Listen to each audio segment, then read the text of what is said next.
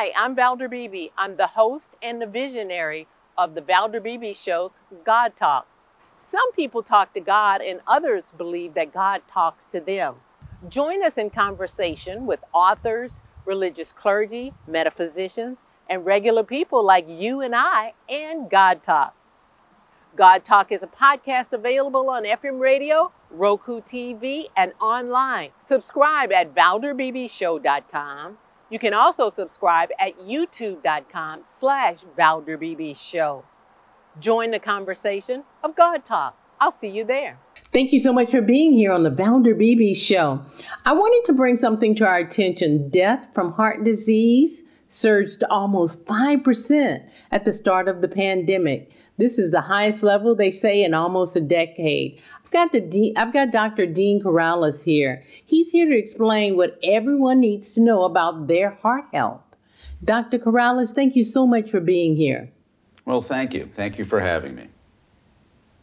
Dr. Corrales, as a cardiologist, when it comes to heart disease, what has been the problem during COVID? Yeah, this has been a difficult time, for people in this country. The good news is we're starting to emerge from this pandemic. But what the pandemic has done is many people have delayed their preventive cardiovascular care. So they haven't come to the office. They haven't seen their physician. They haven't had their blood pressure checked, their cholesterol, their blood sugar, which we know are major risk factors for heart disease. And the concern is that if we don't address those risk factors, that, down the road, we're going to see a significant increase, in death and cardiovascular events in people in this country. Okay, so you said people haven't had their sugar checked, their glucose checked, and their blood pressure checked. Are we saying they skipped normal visits, or these people who know they have a problem with their heart? Well, I think you hit the nail on the head, and there are two issues. COVID's delayed the preventive care. People were concerned about getting into the doctor's office. Things are now opening up, and things are better, so they're getting back into the doctor's office. But people don't often recognize their risk factors for heart disease. I mean, these risk factors are silent. The only time that they have symptoms is when they have their first heart attack or stroke. So many people don't recognize that they're at risk. And if there's one point I really want to sort of stress is people need to know their risk factors. If we can control those risk factors, we can significantly reduce the risk of dying or developing heart disease as we get older. So know your blood pressure, know your cholesterol, know your blood sugar. And if you smoke cigarettes, work with your doctor in order to be able to quit and stop smoking. Okay, so what should we be doing to prevent these risk factors? If the risk factors are known, can we prevent them? Well, you can control the risk factors and you can prevent the heart attack and stroke. So again, the first thing and what I tell my patients is, get involved in your healthcare. Know your risk factors. When you leave your doctor's office, you should have a checklist. You should know what is your blood pressure, what is your cholesterol, what is your blood sugar, and if it's not optimal, work with your doctor to be able to control those risk factors. Controlling those risk factors early in your life is the best recipe to prevent you from having a cardiovascular event.